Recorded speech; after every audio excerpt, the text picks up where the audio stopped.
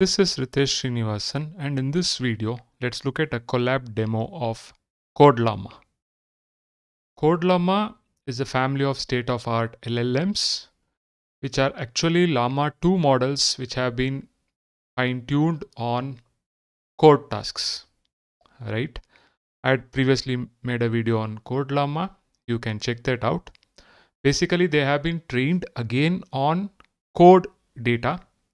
Okay, and then there are instruction tuned versions of this particular model. Okay, so yeah, you can look at my previous video. So in this video, let's go to the Colab notebook. Okay, so what I've done over here is that I have installed certain libraries in this Colab notebook. So what they say over here in this particular blog from Hugging Face, Llama2 learns to code, they say that you need to install transformers from the main version until transformers 4.33 is released. Please install it from the main branch. Okay, so that's what I've done over here, and I've also installed accelerator library over here, and this is a GPU instance. Okay, right. So once I have installed it, okay, then what I need to do is that from transformers, I have to import auto tokenizers, right? And then import transformers, import torch, and then I can actually create a tokenizer. Okay, auto tokenizer from pre-trained, and the model is Llama 7 billion HF. Okay, this is the instruction tuned version of Llama. Okay. Then I create a pipeline over here, right? And this is text generation, model is this. And this is torch.float16, device map is auto. Okay, so now your pipeline is created, right? And then you can actually create sequences from this pipeline, right?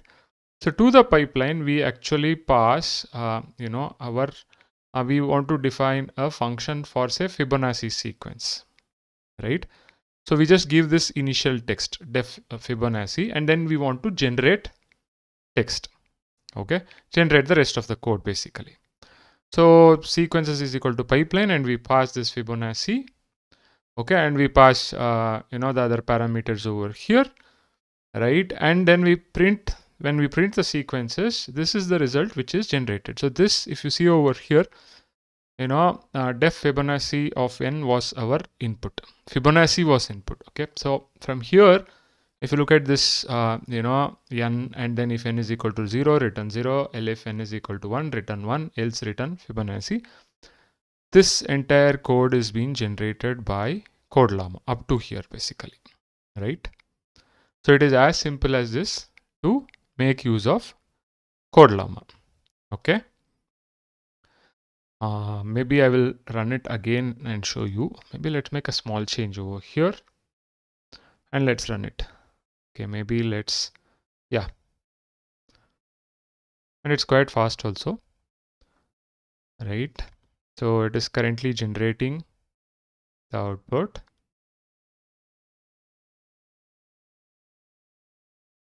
Let's wait for it.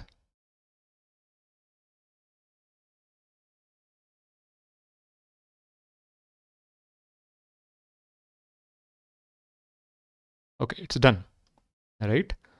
Now let's see the output. I just made a small change. Okay, I just had, up to here. So from here, it is actually generated the code. You see over here, a little bit of syntax is not present over here. It should have been def Fibonacci of n, and a colon should have been present over here, right? So it's not present over here. And over here, if you see, it is doing something else. Yeah, right? So now you can also do, a generation in the middle, right? You can generate code and fill in the middle kind of code. Okay, for this, what we do is that we define a prefix and a suffix, right? So you have the prefix and the suffix, okay? And as part of the prompt, we also send a mid token. So this is the prefix part, okay? This is the suffix part, and this is the mid part, which needs to be generated, okay?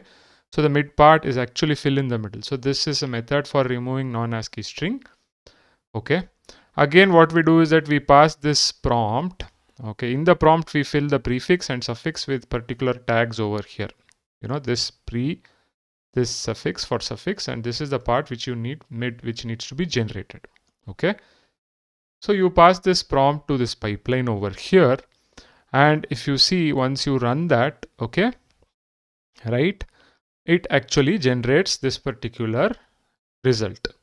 Okay. So if you see, this is the result. Remove all non-ASCII characters from a string, and up to, up to this, the code between this end of token, EOT, and mid is the code which you need to filter out and fill in, for your method to be complete over here. Okay. Now maybe let's change this and let's put it as, definition. Again, let's call it as fine, Fibonacci, and we will say n. Okay. And in the suffix, let's put, okay, suffix, let's try this. All right. Copy this. Where were we? We were here, right? Let's put this return and see what happens. Okay. And let's try now what code is getting generated over here.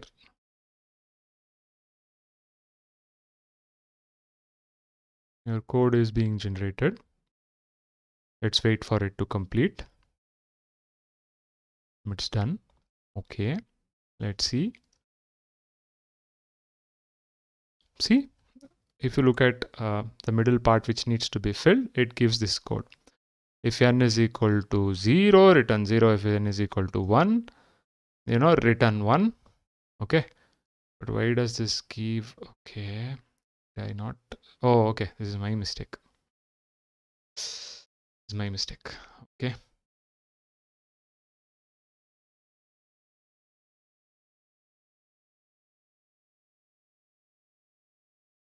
Okay. Let's look at the results. So it has actually generated this code over here. If n less than 2, return n. Okay.